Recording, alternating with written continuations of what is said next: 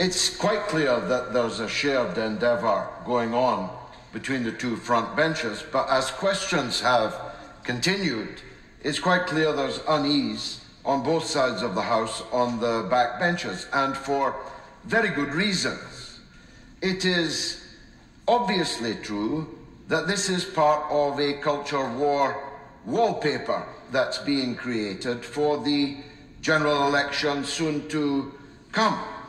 It's not good enough to say that it doesn't seek to ban or jail anyone. You try getting a bank account once you've been branded by Michael Gove as an extremist. Now, extremism, if we were debating this in the Oxford Union, as once we did in his salad days on another matter, we'd all be talking about what's the definition. I just remind the Secretary that a former Speaker of this House was wearing a Hang Nelson Mandela t-shirt when my right honourable friend and I were seeking the overthrow of apartheid and being called divisive.